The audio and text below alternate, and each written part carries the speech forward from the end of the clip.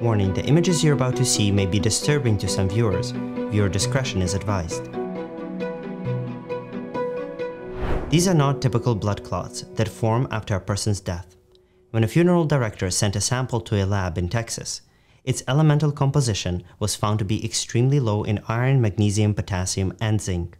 This suggests that the clots are forming from something other than blood. And this is not an isolated case. Many embalmers across the country are finding similar clots in the deceased after COVID-19 vaccination began in 2021.